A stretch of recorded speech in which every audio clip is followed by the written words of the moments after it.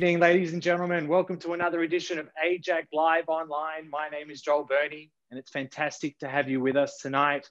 A special mention to our Facebook streaming audience and our international guests who have been able to join us tonight. We thank you for being available with us. We're looking forward to tonight's webinar. A quick flip to our guest of honor. Mike, how are you?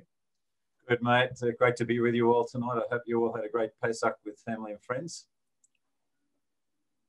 Great to have you with us tonight. We're looking forward. There's a lot to cover, and I'm looking forward to the presentation as well as the question and answer session too. Now, ladies and gentlemen, very short housekeeping as usual. Our next webinar will be with former US Assistant Secretary of State for Near Eastern Affairs and now Senior Fellow at the Washington Institute for Near East Policy, David Schenker. David will present in a morning briefing, a first for AIJAC Live Online. It will be on Wednesday, the 28th of April at 8 a.m. And the registration for this webinar is currently open now. So you would have received an invitation about a week ago. A reminder invitation will come out sometime later on this week. So that's David Schenker, 8 a.m. Wednesday, the 28th of April, not to be missed. As usual, we will be facilitating a question and answer session during tonight's webinar. I'll go through the instructions of how to facilitate that through Zoom a little bit later on. Now, ladies and gentlemen, to our main event. Dr. Mike Kelly served as a Member of Parliament from 2007 to 2013, and again from 2016 until 2020. He held several executive positions in the Rudd and Gillard Governments, including serving as Minister for Defence Materiel in 2013, Assistant Shadow Minister for Defence Industry, and member of the Shadow and National Security Committee. He also sat on the Parliamentary Joint Committee on Intelligence and Security. Before entering Parliament, Mike served in the Australian Army for 20 years. During this time, he was deployed to international operations in Somalia, Bosnia, East Timor, Iraq, and a hostage recovery mission in Kenya.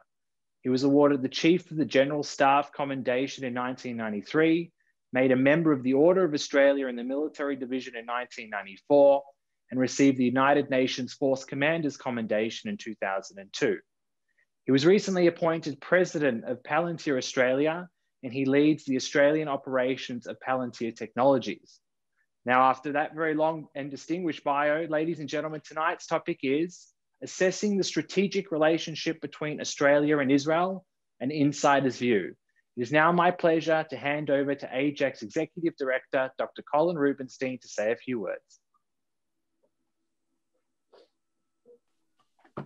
Thanks very much, Joel. And it's truly a great pleasure to welcome you all back, and particularly to welcome our highly respected and very formidable guest of honor tonight, Dr. Mike Kelly.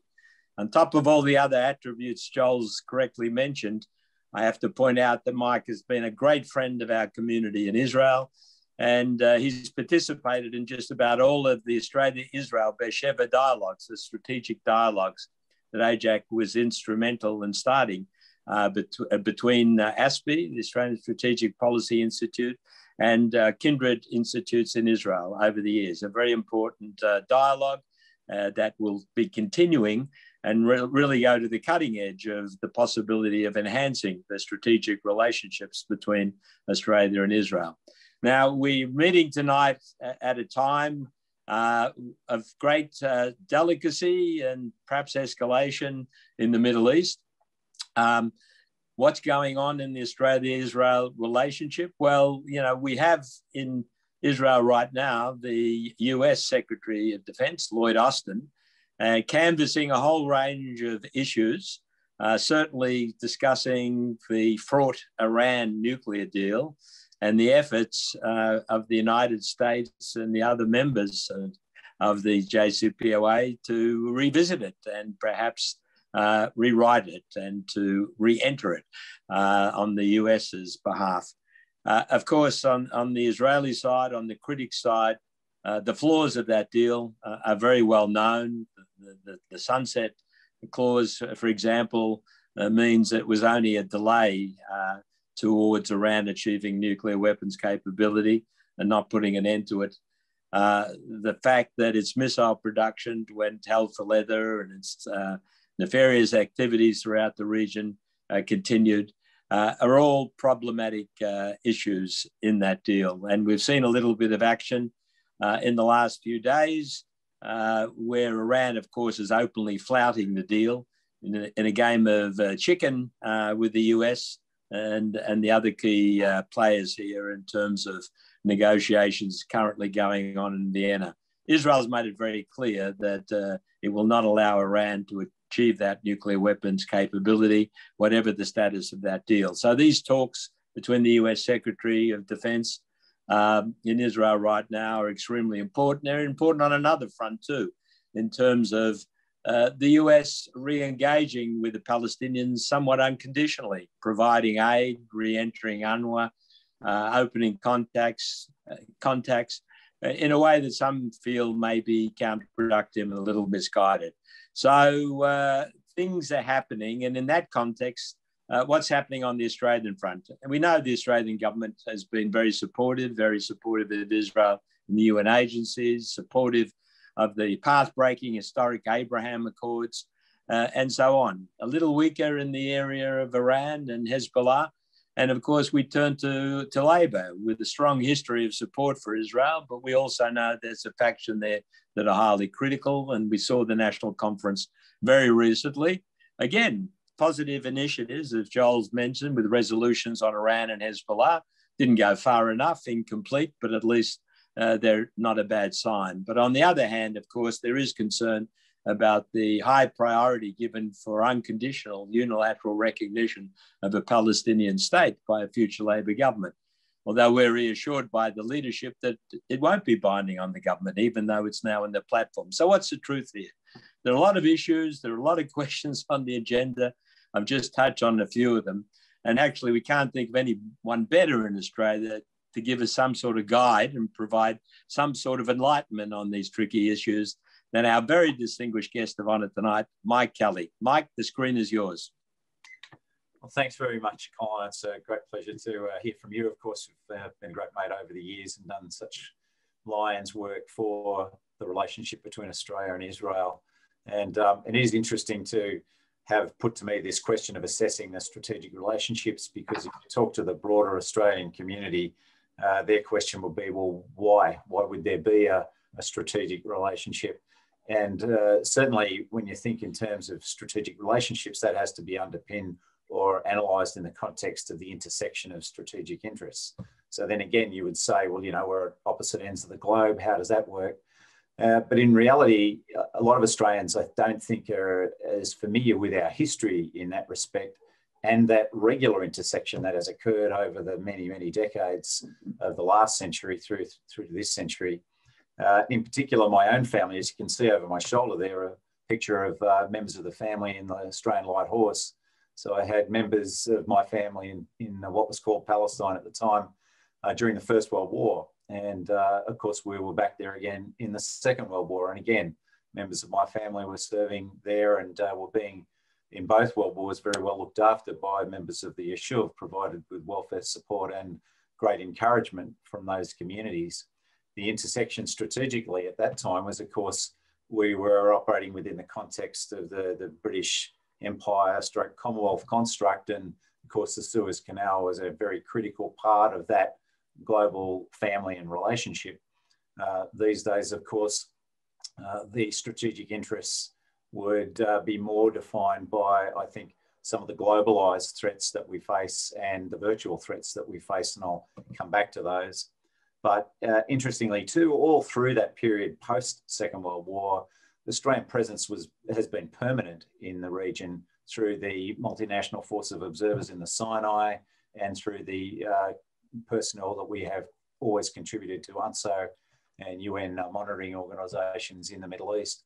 And then, of course, we returned during the Gulf Wars, and the roles that Australians played during the Gulf Wars were critical, for example, in preventing Scud launches from Western Iraq to Israel.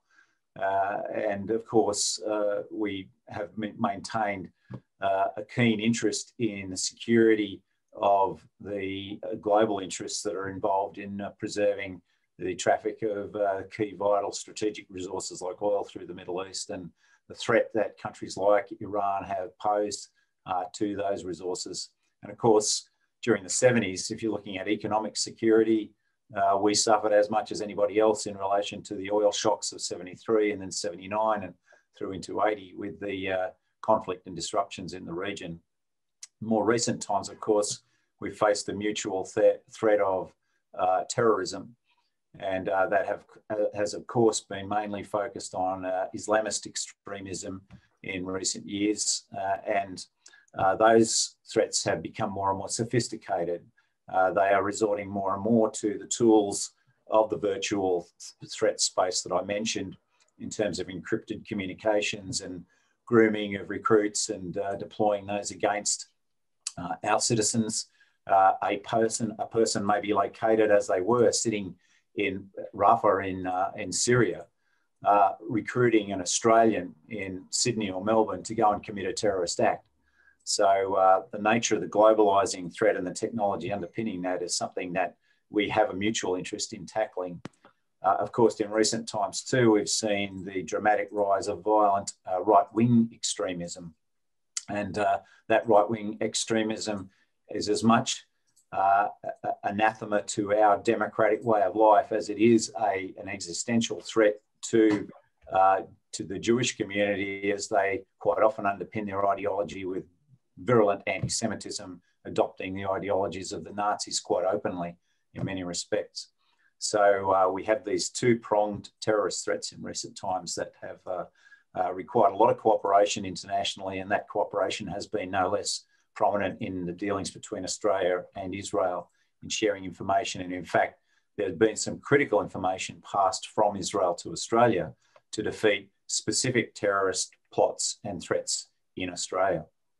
So that has been a very strong part of our relationship.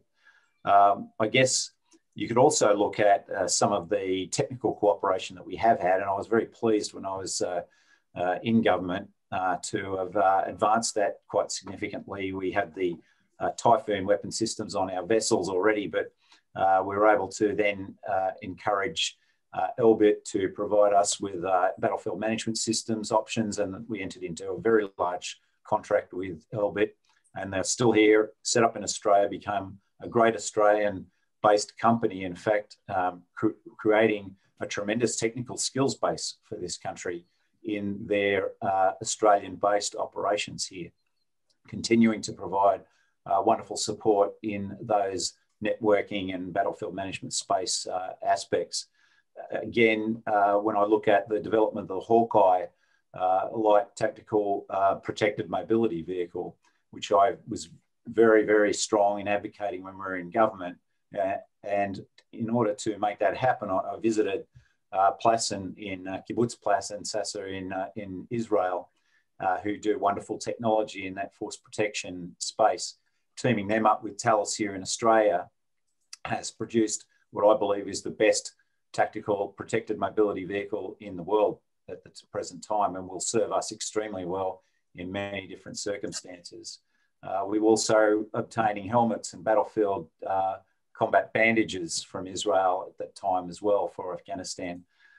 And eventually we, during our time in government, deployed the Israeli Heron remotely piloted vehicles into Afghanistan, which gave us a quantum improvement in our operational capabilities in Afghanistan from many aspects, mainly from the point of view of intelligence, surveillance, reconnaissance, but in particular in the sophistication that has been evolved in detection of improvised explosive devices. So those Herons were playing a very, very important role in keeping Australians safe from those types of attacks. So technically and tactically, we've been cooperating on levels as well as the strategic level. But now, of course, I guess in our region, we're facing escalating threats from China. Under Xi Jinping have become much more aggressive. We've always had that disabling presence of the behaviour of North Korea in our region as well. And there's increasing concerns about Russian aggression as well, mainly in those virtual spaces, threat spaces that I mentioned, and I'll come back to that. But when we talk about China and North Korea, of course, North Korea plays directly into specific threats to Israel as well as to Australia in our region. They have cooperated over many years, going back to particularly 1979-80 with Iran and Syria in improving their missile capabilities and of course, potentially in their nuclear capabilities as well. So we've had a mutual interest in how we address the North Korean threat. Iran, of course, maintains an approach to foreign policy, if you like, that involves not only operating a substantial conventional threat against the Straits of Hormuz, and also, of course, in their conventional military capabilities and missile capabilities. But as we know, they initiated, developed, supported, supplied, commanded the significant Hezbollah capability in Lebanon. And that, of course, has been an extreme threat to Israel and has played out that way on many occasions. In fact, in 2006, when Israel was really focused on trying to neutralise those missile threats emerging from Hezbollah in the operations conducted in that year, we discovered we had something like 25,000 Australian citizens sitting in Lebanon. And I was actually in strategy group in Defence at the time and was thrown at that task force to try and deal with that situation. And what I did was deploy our attaché from Rome into Israel, into Tel Aviv. And then we also used an attaché to get into Lebanon, and also deployed an officer into Turkey to help manage that evacuation. But it was coordinated extremely effectively with Israel. The movements of Australian citizens to get them to ports and evacuation sites was done very closely with Israel. So that strategic intersection can be in many places on the globe, as many Australians may not appreciate. But I don't think we appreciated we had 25,000 citizens sitting in Lebanon at the time of that conflict.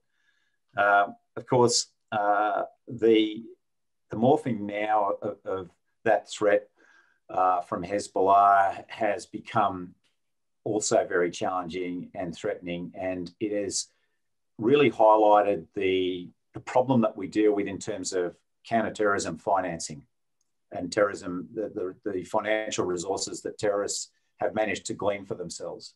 And this is a major international concern. We have, as you know, reported recently something like 25 million violations of our anti-money laundering regulations for some of our major banks, associated partly too with the terrorism financing issue. And Hezbollah has become very sophisticated at that.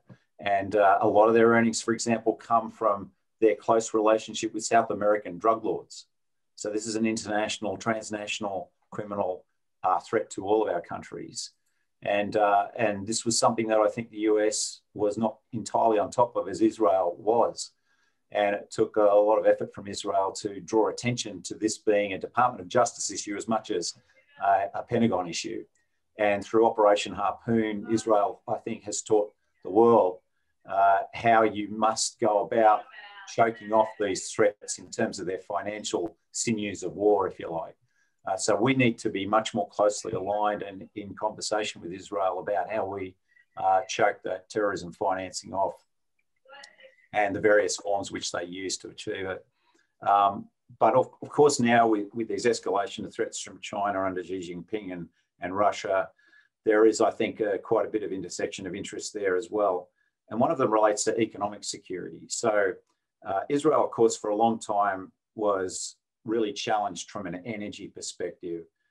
They've been in much better shape recently with things like the Tamar and Leviathan gas field developments, but they are finite. You know, there's various estimates they may only last 37 years. And Israel, of course, continues to be dependent on imports of foreign oil for their transport sector. But the government in Israel has specified that they are determined to get off their dependence on oil for road transportation sector by 2030. Conversely, Australia, which produces oil, doesn't produce refined oil. And then you've noticed the closing of refineries in recent times in Australia, which has us on track to be 100% reliant on imported petroleum by 2030. So on the one hand, you've got Israel setting a marker of 2030 to have themselves independent of oil. On the other hand, you've got Australia hitting by 2030 complete dependence on foreign oil. And with the tensions you have in the South China Sea, the vulnerability strategically we have to imported oil across our sea lanes, it is in both our interests to collaborate on achieving energy security, particularly in relation to terminating our dependence on oil. The extra benefit of that from a security point of view is that when I was in Defence Strategy Group in the Middle East desk, I tracked billions of dollars that came into our region from even just wealthy oil individuals from the Middle East, funding radical madrasas and terrorist movements in our region. And we all know that we've lost a lot of Australians to terrorist attacks, particularly in the Sari Club bombing in Bali. So it is in our interest to choke off the sinews to the support that goes to those terrorist groups through oil money at the same time. So we should get off this stuff as quickly as possible. I would love to see Australia and Israel cooperate technically more closely on things like our hydrogen program. I would love to see some Israeli relevant organisation partnering up with the Australian Hydrogen Strategy Group to get us there as quickly as possible, and other forms of developing energy security strategies. Technically speaking, of course, with this cyber and data challenge, I won't go into detail now on the threat from Russia, but it is massive. They are, in fact, very much behind the networking, facilitating and mobilising of these extreme right-wing groups. And their line of operation that they are pursuing under their active measures policy is to undermine liberal democracy in general. And to do that, they have been very keen to pit right-wing against left-wing groups, but particularly mobilising these right-wing groups. They have targeted serving personnel and military, veterans groups and police particularly. And we've seen some of that play out dramatically recently. And I've seen it on my own line feeds and Facebook with groups that plugged me in as a veteran, and became very concerning. And I tried to weigh in at one point and was shut out of that group within a nanosecond. But a lot of this stuff is orchestrated by Russian intelligence. For example, the Veterans for Trump group was actually operated out of Macedonia. Between the facilities they have in St. Petersburg, the Special Technology Centre, the Internet Research Agency, their bot factories, the way they amplify their efforts through criminal gangs in Eastern Europe, all operating to the GRU and to some extent foreign intelligence services. This is a really serious threat that requires collaboration from all of us at the moment. So I would love us to work more closely on meeting that cyber threat with Israel.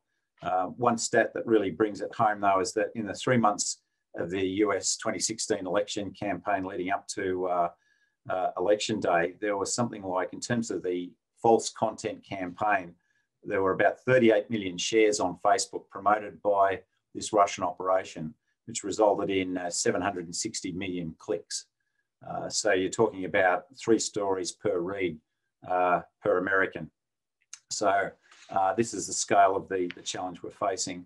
I would love us to look at how we would deal with the rise and potential benefit and threat of quantum computing. Quantum computing will be a massive game changer across the security landscape. And it's very important that we're ahead of that curve. China is investing massive resources to try and be the first to that. And we need to be there before them, frankly. I won't say more about that. It's a very complicated technical area, but we are doing some great stuff here in Australia, and I would love us to collaborate more closely with Israel on meeting that challenge. And lastly, we were all worried about, of course, the 5G issue and the issue of Huawei, and Australia quite rightly determined not to use it, as the Labor government determined not to use Huawei in the NBN project. The thing is, though, 5G has been very popular out there in terms of how Huawei support being cheaper, technically good, and the business world loves that stuff. Cheap and technically good is great for business. What we need to do is collaborate between Australia, Israel, and the US, perhaps, and others who are interested in leapfrogging 5G to 6G, making sure that our networks are secure in the future, because with the Internet of Things and the extreme networking of every single aspect of our infrastructure and society these days, this is an incredible vulnerability if we don't get it right. And Russia and America, for example, are in a bit of an arms race at the moment to see who can bring down each other's grid the fastest. it's effectively the non-nuclear nuclear option. So I would love to see greater cooperation between Australia and Israel in relation to those aspects. So look, that's a bit of I guess, a headland sort of scoping of some of the issues out there I see in the relationship and the intersection of interests. There's a lot more that could be said, particularly concerning to see China and Iran have signed a comprehensive strategic partnership agreement just on the 28th of March, only a few days ago. So there's a lot to be alert to and alive to. And with the new US administration, we've both got to work hard on bringing them along on the right track with this stuff. And as Colin mentioned, particularly in relation to Iran's nuclear ambitions. So I'll leave it there and just open it up for questions. Thanks very much. Thank you very much for that, Mike. There's a lot there to unpack. Ladies and gentlemen, the Q&A can be facilitated through Zoom. There is a button at the bottom of your screen. It says reactions. If you hit that, you'll have a raised hand feature. It will provide an indication to me of your intent to ask a question. You can also use the chat if you're a little bit camera shy, but it's best if we can ask Mike a question directly. And we now have the great usage of what I believe is a split screen. So it's all new and happening here at AIJAC Live Online. So the first question will go to AIJAC's Ovid Lebel.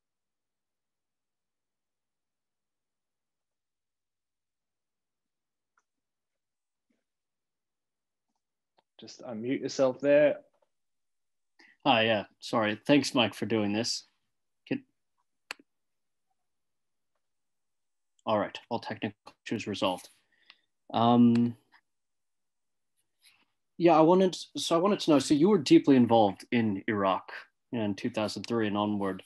So how do you assess what's going on there right now and what the US and its allies should be doing?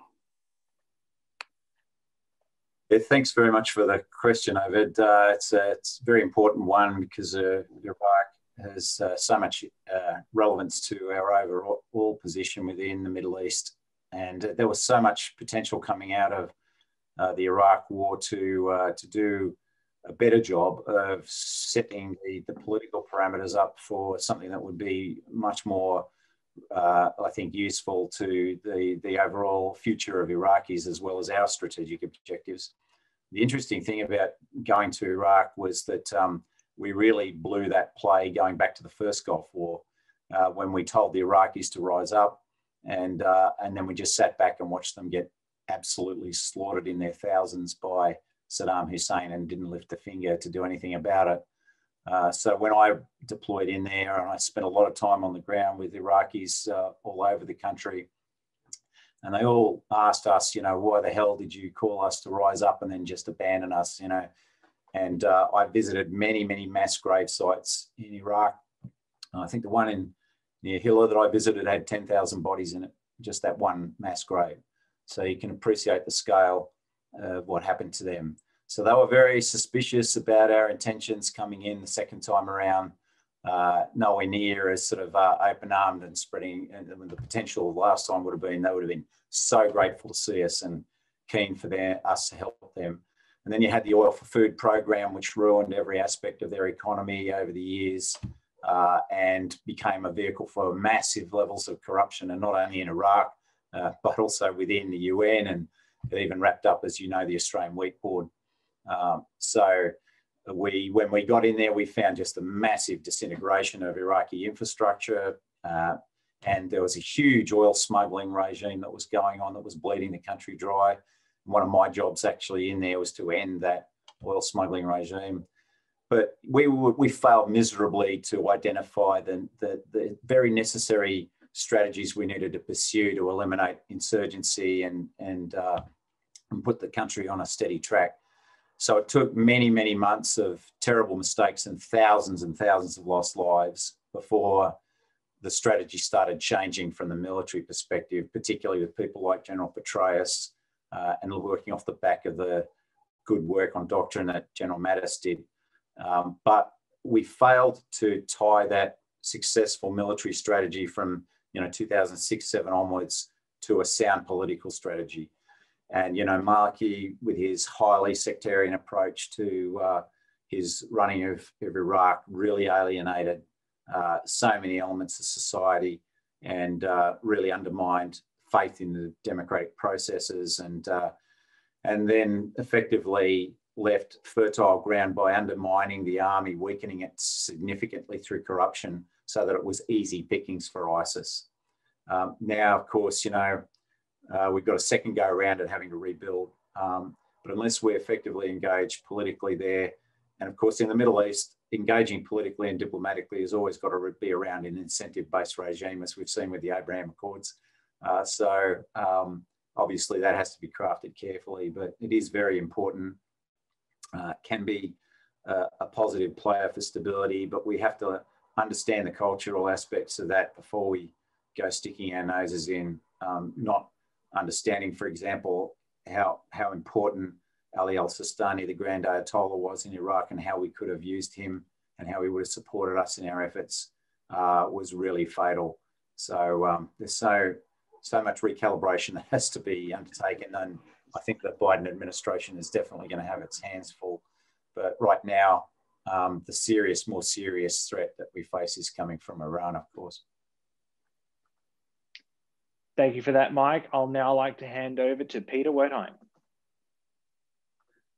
Good evening, Mike. It's always great to hear from you. And well done to AIJAC for inviting you on. Mike, my question relates to something that Colin touched on in his introduction, namely the recent ALP National Platform Conference, where the call for a new next Labor government to recognise the state of Palestine was elevated from a resolution to something in the platform. Now, just putting to one side all the arcane rules about the significance of that, the difference between a resolution and a platform policy, I'm going to ask you, if you don't mind, just to look into your crystal ball, and assuming that nothing dramatic changes on the ground, which is probably a fraught assumption with regard to the Middle East at the best of times, but assuming that there's, you know, things stay essentially the same, what is your estimate of the chances that the next Labor government will actually recognise a state of Palestine outside of any agreement with Israel? And as a second part to that question, if Hamas should win the upcoming Palestinian legislative and presidential elections, assuming that those elections actually go ahead, do you think that that would alter the ALP's attitude towards unilateral recognition of a Palestinian state?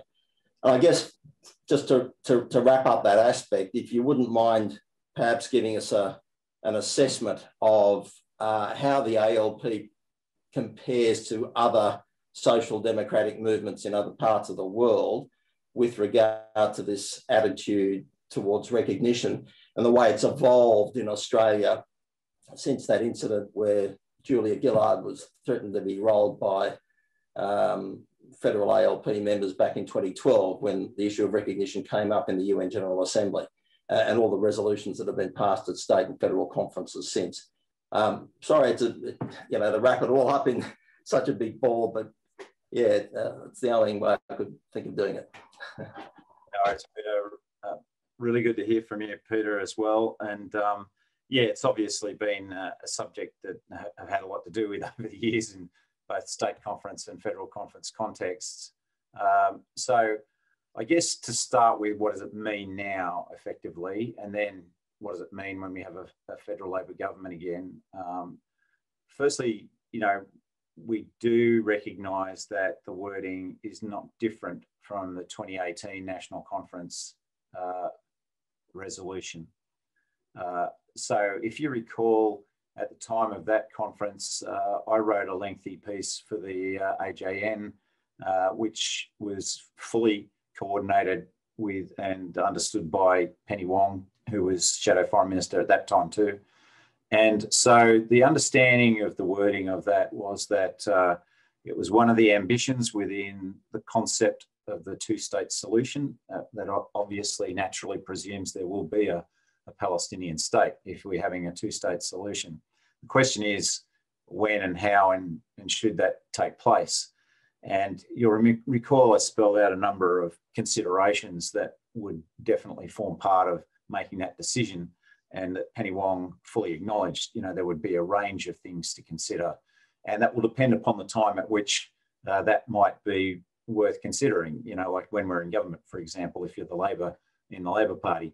But some of those considerations would be, has there been free and fair elections, which we know there haven't been for a long time? And one of the things that I did in strategy group was convince the Howard government to allow me to deploy an Army Lieutenant Colonel to General Ward's team, the US General Ward's team, working with the Palestinian Authority at the time to build an efficacious security sector. And there was a lot of great work that had been going on at that period. We were building all of the, the institutions of a state, a Palestinian state, hopefully being in the model that we would be comfortable with a sound division of separation of powers between judiciary, political spheres, etc., police force that was operating efficaciously, and all of these things. So that was all well and good, but I only got to deploy one officer because the second time around, when we were about to deploy it, Hamas took over the Gaza Strip. And of course, if you're a social democratic party, or if you're any democratic party, as a liberal democracy, you would have to be concerned about supporting statehood for any entity that was completely opposed to elections most of the time. We still don't know if Hamas is actually committed to being involved in an election. Frankly, that's going to be free and fair. But leaving that to one side, you see the fact that no free trade unionism is allowed in the Gaza Strip.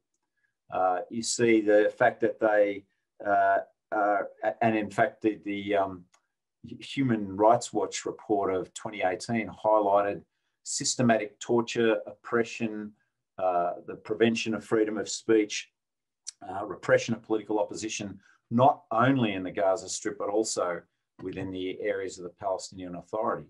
Routine resort to the death penalty in dubious circumstances, the routine execution of gay and lesbian men and women in the Gaza Strip. You've got basically the mistreatment and denial of rights to women. So there's been, a lot of reasons why you would want to say, okay, if we are going to recognise a state, we would want to set some preconditions to that. Being a liberal democratic, social democratic party, you would want to see certain things improved. You would use your diplomatic leverage for that recognition to achieve better outcomes. No one who's got any professional understanding of foreign affairs gives away anything like as significant as a recognition of a state for nothing. There has to be some use of that leverage to achieve better outcomes, be they better outcomes for the Palestinian people, which is essentially what we're talking about here, who are being thoroughly abused by their leadership, frankly. So we would want to use that diplomatically as leverage to achieve a better outcome for Palestinians, but also you can't come in there doing a unilateral recognition in the context of disrupting a peace process. This essentially, it has to be acknowledged that this has got to be resolved between the parties within the context of a process, and also in consultation with the quartet and our key diplomatic partners internationally. So that is all well understood by someone like a Penny Wong, I know. So the question is, that wording hasn't changed. I'm assuming that the factor that there'd be a number of considerations that would have to be taken into account before recognition was to take place in the context of any broader diplomatic leverage or pressure that might need to be put in place at the time. The question is then, for the future, what happens? So you are right to say it's arcane, the difference between a resolution and being in the platform. I think the people that were concerned about it going into the platform were more concerned that it stood out in our foreign policy statement. Effectively, your platform normally is about a general statement of principles. So some people were concerned that this was a focused, singled out element of policy that was spelled out there that looked very odd in the context of Australia's broader strategic goals. So I'll leave that to others to judge, as I'm not in that the parliamentary context anymore. But if Labor was to form government, there is no doubt, you know, we've seen the pressure from quarters of the Labor Party to, you know, just move ahead without engaging in those processes of analysing considerations and the diplomatic context. There would certainly be quite a significant effort by, I guess, the like-minded groups within the Labor Party to ensure that those considerations and that process was the priority in making that decision. But I would venture to suggest too that any Labor or Liberal foreign minister, in the context of that recognition, would be under enormous pressure from allies and from the framework of the process itself to take a more considered approach to it than just simply rushing out to recognise a Palestinian state, no matter what the circumstances. And the fact remains, as things stand today, that legally speaking, there couldn't be a Palestinian state because you do not have one government that can represent the interests of the Palestinian people and participate in international relations and sign up to international instruments. So that's got to be resolved before you go anywhere else. So these things remain to be seen from whenever there is a Labor government, but whether it's Labor or Liberal, you're going to have you know, a process that takes into account being part of the real world and in real alliances and relationships globally. So I think there will be constraints. I really, you know, social democratic parties around the world, how they will perceive these things, I think, is largely now being reshaped by the Abraham Accords process. And I think that was the one positive outcome from the Trump period, from as far as I'm concerned. And I don't think actually that was necessarily a lot to do with Trump himself. There was some very astute inclusion of incentives to those states, combined with Israel's long-standing effective engagement below the radar in the region, and particularly in this context, we're talking about intersection of strategic interests. Having been responsible for relationships with basing states and the like when I was in strategy group and had the Middle East desk, I can tell you that not in one conversation I ever had with those interlocutors did the issue of Israel ever come up. Their only concern was Iran, and it remains their major concern. And so that alignment of interests now is very powerful, but I also think that states like the UAE, for example, also see a sound economic basis for forming that closer relationship. And I think, you know, we will continue to see potentially other countries, Arab countries in the region across North Africa starting to move in that direction too as time goes on. As long as the Biden administration continues to understand that there's a US incentive element that really helps that process along as well, and learns the lessons from what worked in that Abraham Accords process. So that will influence social democratic parties and how they approach the peace process as well, I think. Thank you for that, Mike. I'd now like to hand over to AIJAC's Naomi Levine. Thank you. Nice to see you again, Mike. Hope you're well. I just wanted to ask about the proposed free trade agreement that with Israel that this government has put on the table, and to get your thoughts on that. The Trade Minister, Dan Tehan, has put defence and cyber security as a centrepiece of any negotiations for that free trade agreement. And I wanted to get your view on what the benefits would be to Australia and what you think the prospects of that sort of free trade agreement would be. Very good question, Naomi. Good to see you. And this comes back to the point I made about economic security. I think Israel has so much to teach a country like ours. I mean, geographically, we're huge and we have a lot of mineral resources, but we have a small population. And we can't keep depending on our economic philosophies that we've always had of digging stuff up and selling it overseas and buying back the value add. We have to be smarter than that because there are not going to be jobs enough in relying on that in the future.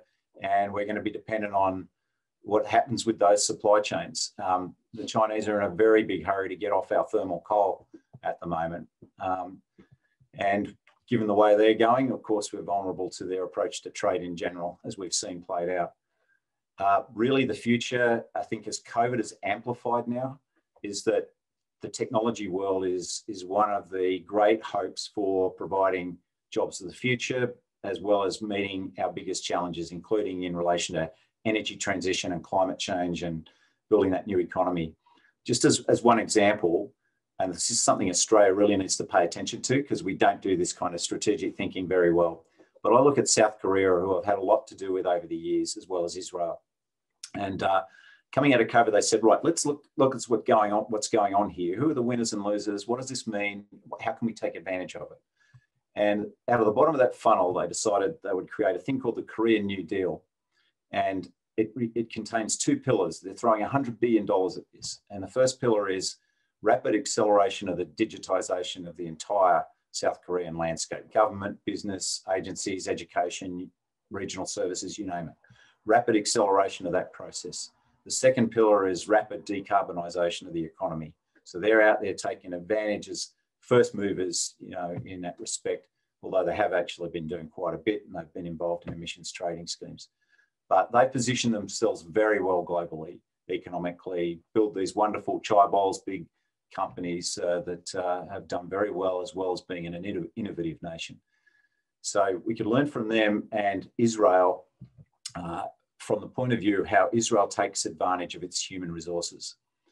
So effectively, how they became startup nation was first they had this wonderful culture of disputation and contestability, which no doubt you all see at the table on PESA. But it is a very important part of the culture that has given them the ability to innovate continually, and also to reward, to accept failure, to reward people who attempt to try again from failure. It's all spelled out in that great book, Startup Nation, which was written by a friend I served with in Iraq, actually, Dan Senor. So we have a lot to learn from Israel and how they created a venture capital industry in Israel. They came from a zero start in relation to venture capital, and through experimentation of public policy, finally came up with the YOSMA policy, which now has made them one of the great global destinations for venture capital. Also, the policy of how they turn their tertiary institutions into developing their R&D to be commercialised to support them, their pure research, as they call it. So you look at Hebrew University, for example, and the holding company YISM they created, which earns them like a couple of $1 billion every year from their patents and whatnot, and how they collaborate with industry and whatnot to commercialise research. We have not done anything like that with our tertiary institutions in Australia. Some are slowly evolving that way, like we've seen at Deakin and whatnot, but we could learn an enormous amount from Israel and what it's done in those two spheres and in their ability to innovate and create startups through an educated population as well. So one of the great things they have going for them there is national service, where they take, through the Talpiot scheme, the best and brightest out of high school in the STEM sciences particularly, and then they spend 5 years enhancing and adding value to that knowledge, and then spread them out through the IDF to specifically look for things that need to be changed and innovated.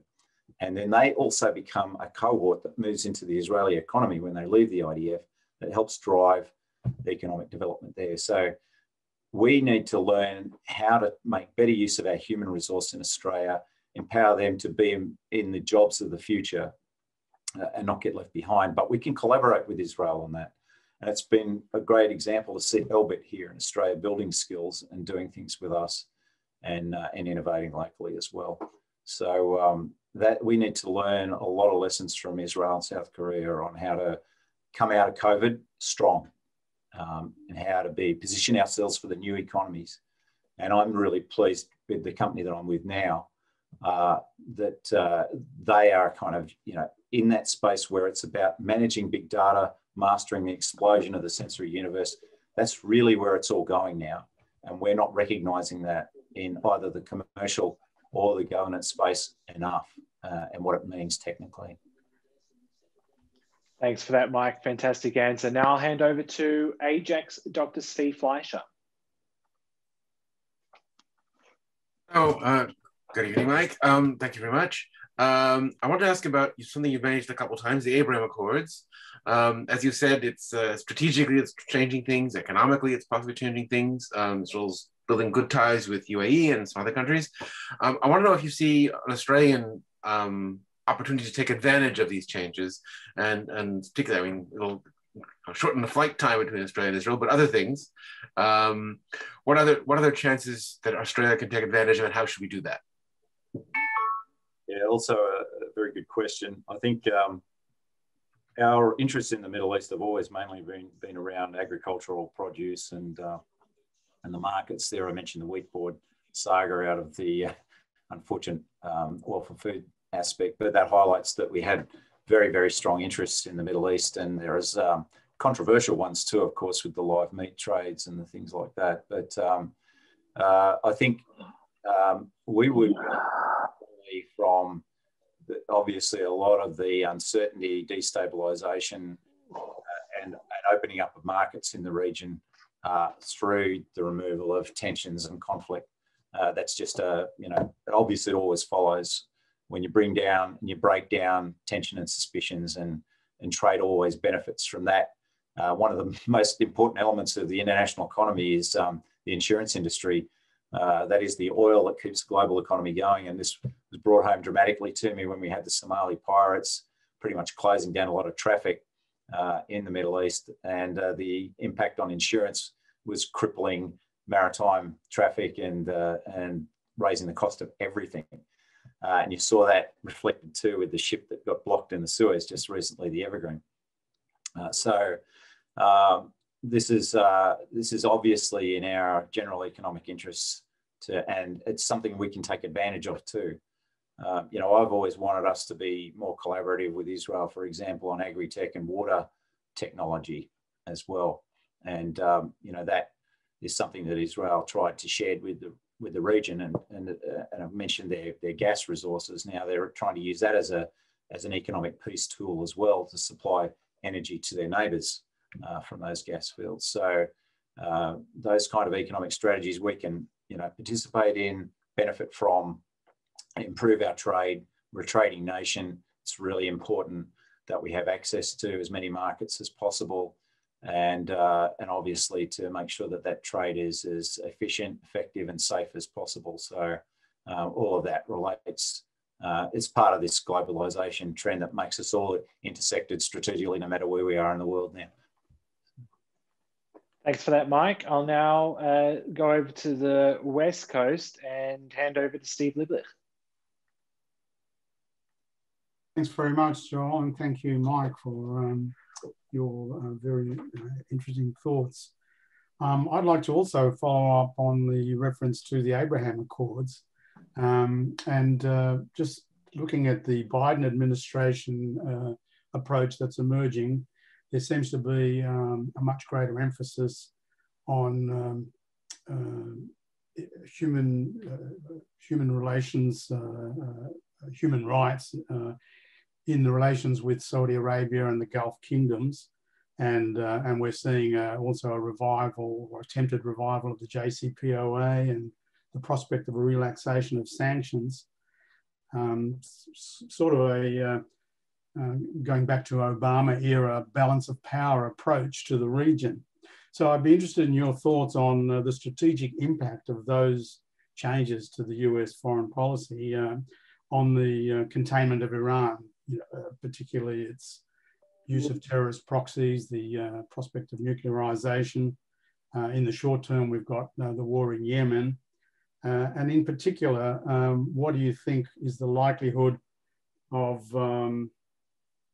in the face of these changes, what's the prospect of military action to prevent Iran from becoming nuclear? Yeah, again, Steve, it's probably the million-dollar question at the moment for the Middle East, which has led to the Abraham Accords in many ways. So I do think it was a mistake during the Obama administration time to enter into an agreement that I believed was flawed in many ways. I really believed it was very, very supportive of pursuing agreements, but agreements like that in such an important area of security requires absolutely incontrovertible, rigorous monitoring regimes, assessment regimes, accountability of compliance. And but along with that, we know that Iran at the time was demonstrating a willingness to participate because of the pressure the sanctions regime had brought on Iran. They were absolutely feeling enormous pain from those sanctions. It was very hard for them to even maintain the operation of their oil refining facilities and the like. Technically, they were just unable to maintain many aspects of their infrastructure and services. And the population the tension within the Iranian population was building up significantly. And it's a population that I think we can all appreciate is in a situation where it wouldn't take much to spill over into a situation demanding greater change, including potentially regime change. They're really concerned about the pace of inflation, the economic situation, and the constraints on their rights in a very large degree. You know, it's quite an understream of dissatisfaction in Iran. So I think taking the pressure off, with releasing the pressure of those sanctions was flawed. I think you only take that pressure off in reward for a proven compliance outcome. And we know that Iran has never given up its nuclear ambitions throughout all of this, and it's still pursuing it today. So Israel and the US obviously, no doubt, looked at fallback possibilities, and we saw some of those play out. We saw the Stuxnet intervention, for example, which destroyed Iranian centrifuges initially. That, of course, then was part of the, I guess, acceleration of the arms race in cyber warfare globally, actually. And we saw then Iran retaliate on oil refineries in Saudi Arabia, the Russians then deploying that in Ukraine, taking down grids and interfering with commercial operations and software that destroyed businesses, and then the North Koreans taking on Sony, and it just has gone on and on since then. And now, of course, the news today about the power issue at Natanz. So this has all been driven by the fact of having to look for alternatives to achieving the outcome of stopping Iran progressing to having a nuclear capability, which would be a disaster for the entire region and for the globe. So if those methods don't achieve the outcome of preventing it completely from happening, then you're left at the end of the day only with a potential military strike option, which is not guaranteed of complete success, frankly, in the way that the Iranians have established their facilities. But if you want to avoid that, if you want to avoid having to go to some form of military option, then you need to come back to the sanctions regime and being, frankly, hard-ass with Iran, that you don't accept the deceit, the deception, the lies, the non-compliance, and that you have to have a rigorous regime of monitoring and validation and compliance checking to see them achieve any relaxation of those sanctions. So we need to revisit that. I don't think you can just say, let's go back to the old agreement. They've come far too far down the progress track on developing nuclear weapons, and we have to be very, very hard in our approach to them, and that needs to happen as soon as possible. Thank you, Mike. Now we have hit the hour mark, ladies and gentlemen, but we will take two final questions. I'll now hand over to Gus Lira.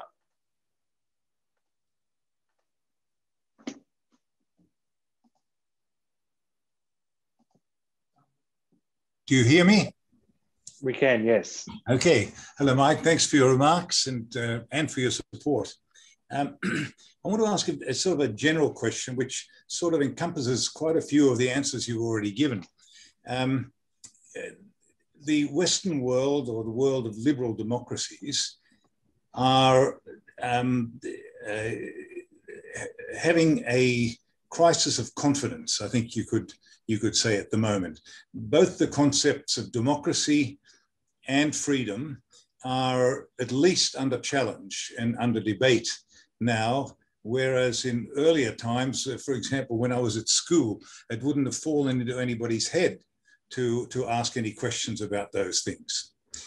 One of the ways in which this is playing out is the different attitudes that different countries have and different people within countries have to the Middle East and Israel.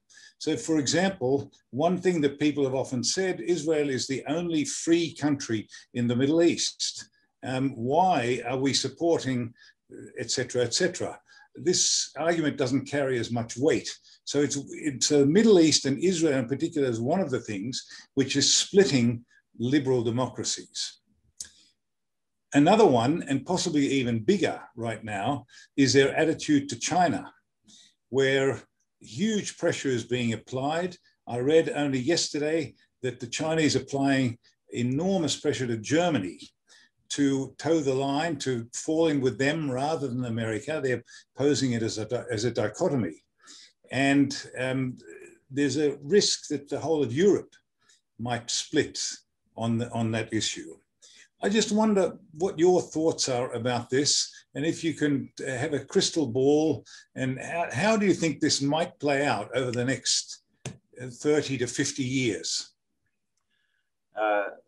Thanks very much, Gus. And that's been something that's been preoccupying me a lot in the last few years, particularly sitting on the Parliamentary Joint Committee on Intelligence and Security and monitoring a lot of dynamics that are taking place that are causing this. And I think there's a couple of things there if we step back a bit. I think after the Second World War, we all believed there was this inevitable trajectory of enlightenment and democratic joy spreading across the planet, and that education would continually improve.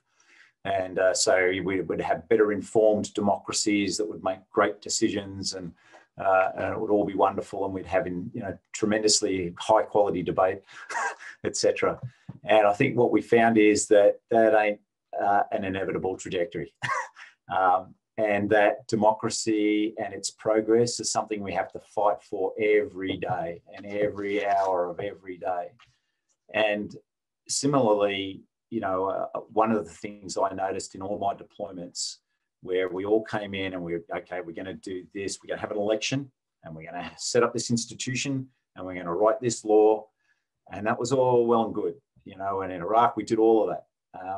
But the thing is that I learned was that as much as those things are important to have the structures, the legislation, the frameworks, you need a culture of democracy before you have anything that works as a democracy.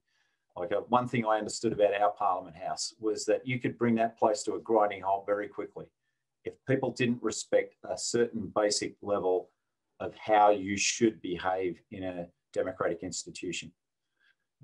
So how do you build a democratic culture, particularly in places where there's been no such thing, and it's been exactly the opposite.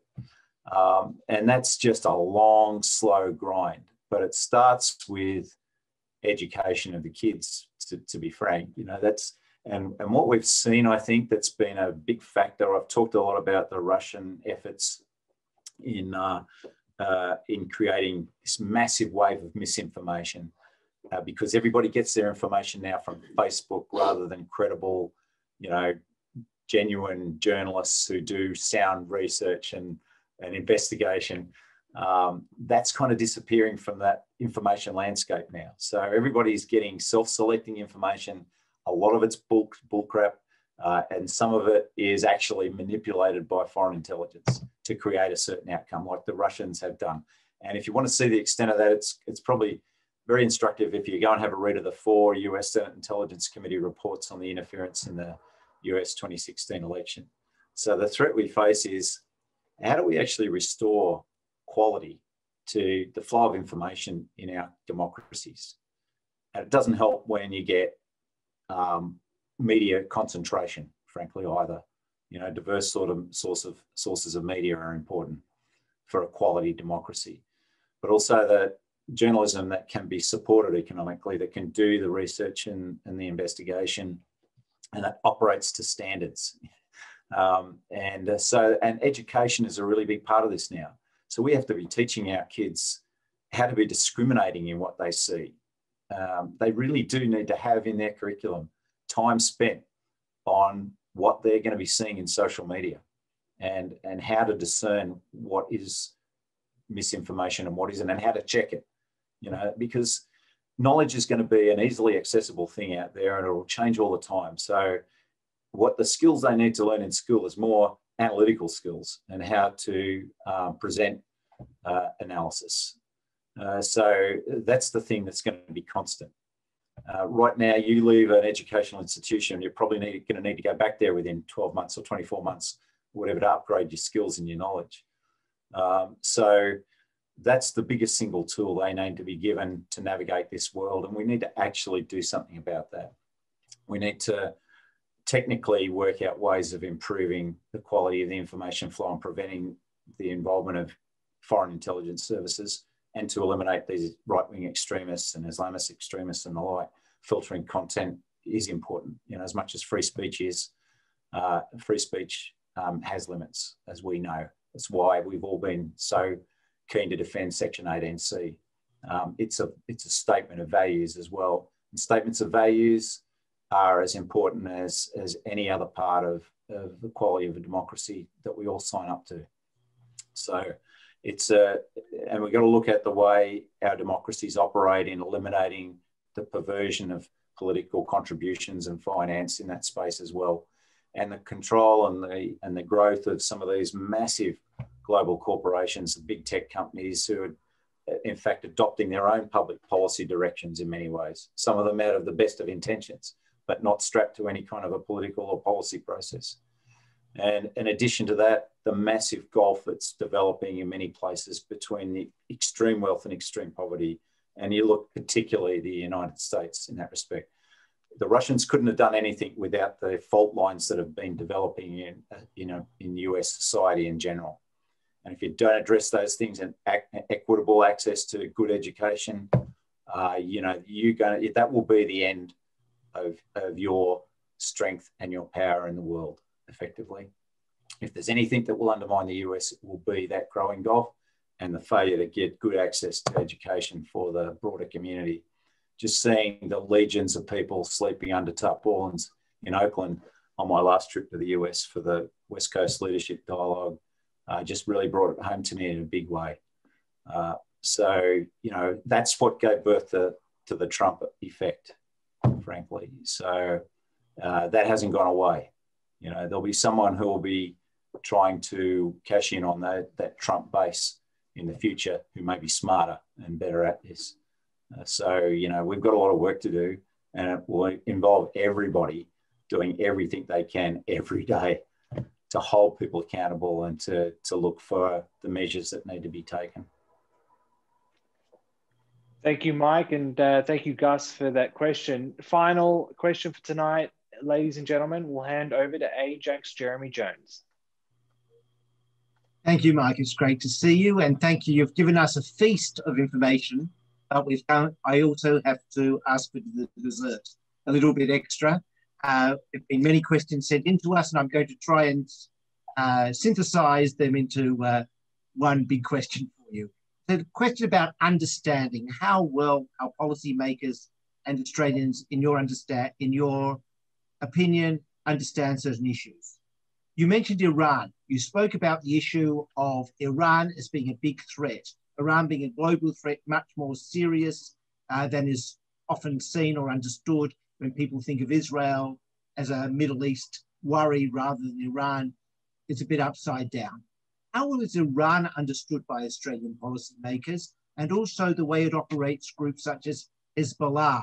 When you look at the way we've dealt with Hezbollah prescribing part of it, but not the important parts of it, as we would see, to me suggests that maybe there's not a great understanding of Iran and the threat it presents through proxies.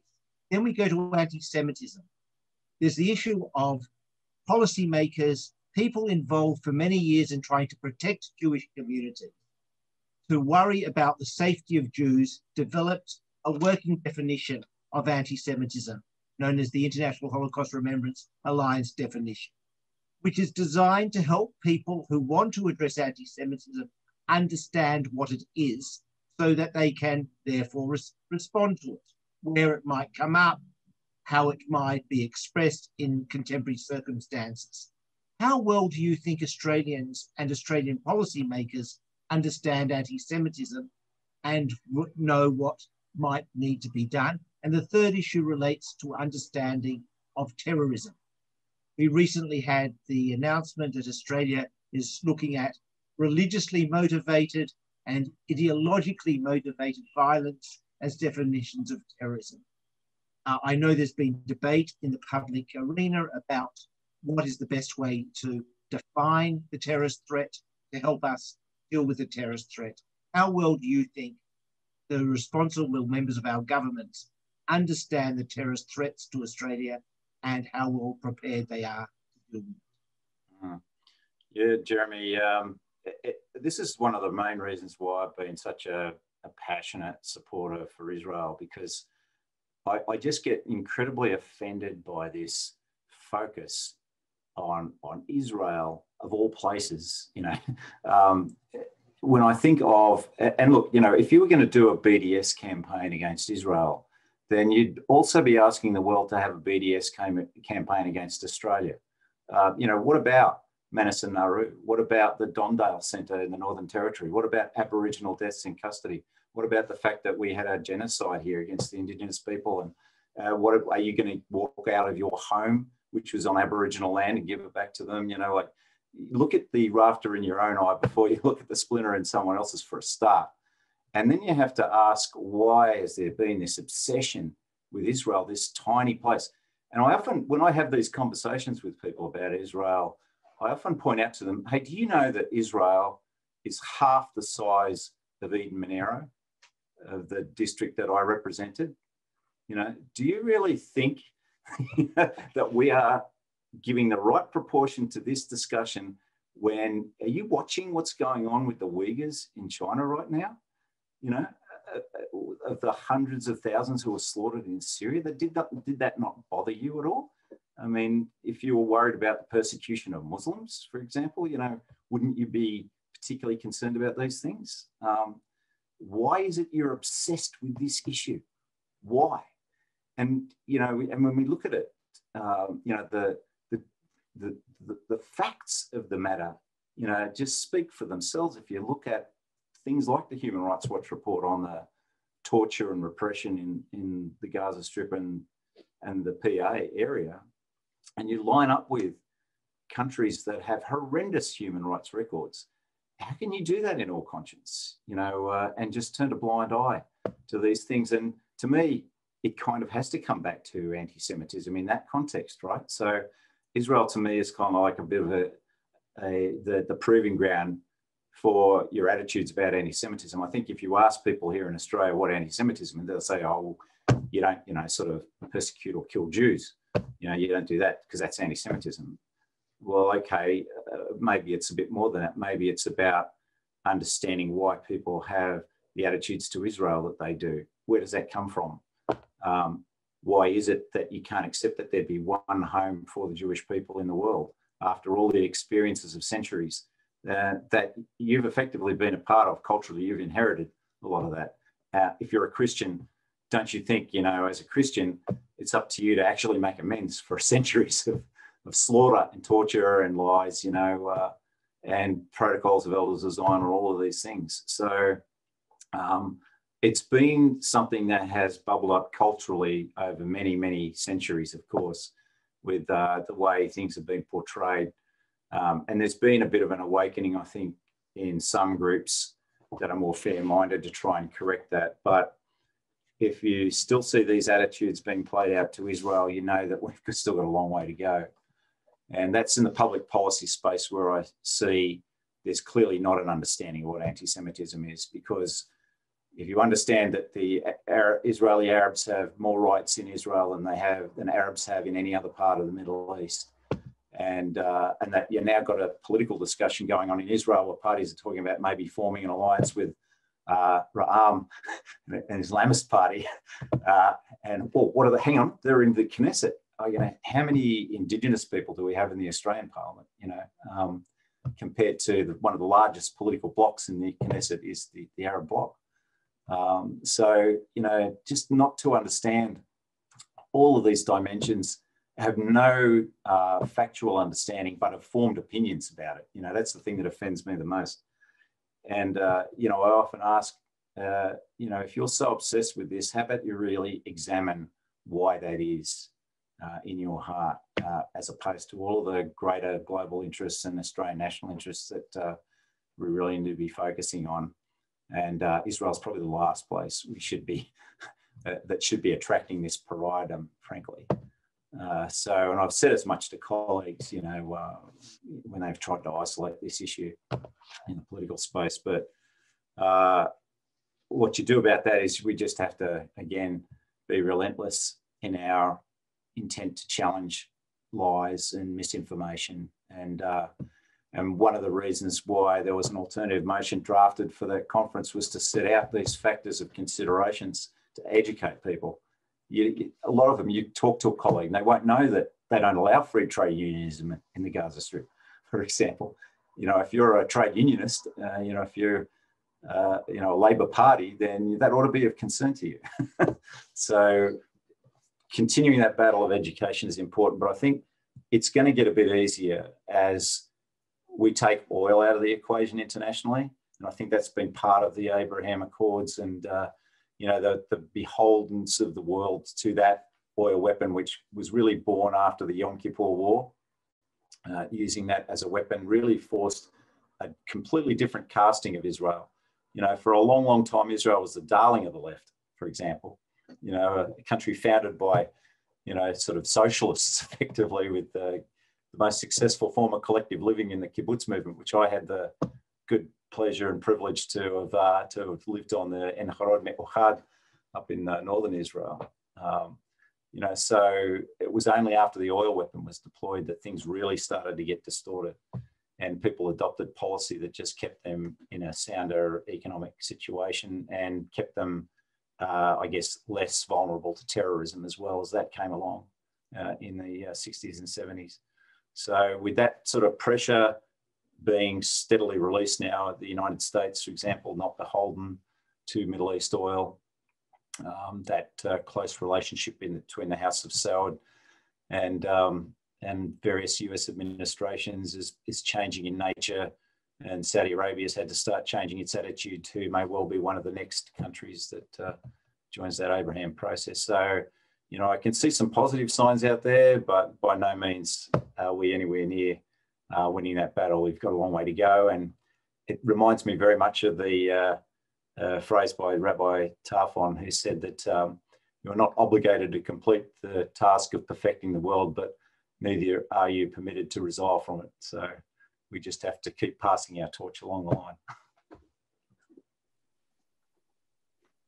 Thank you very much for that, Mike. And ladies and gentlemen, that brings us to the end of tonight's webinar. On behalf of AIJAC, thank you so much, Mike, for the presentation tonight. It truly was fantastic. There was a lot covered there, a lot of ins and outs and snippets to take home with us. And I really thank you on behalf of AIJAC for, again, a wonderful presentation. Ladies and gentlemen, our next webinar will be a morning breakfast webinar at 8 a.m. in the morning with David Schenker from the United States. It is truly not to be missed. You will find an invitation in your inbox towards the end of the week, and registrations are open for David Schenker on the morning of the 28th of April. That's a Wednesday morning. That's it for us for now. Until next time, thank you very much, ladies and gentlemen. And again, thank you, Mike, and we will see you next time.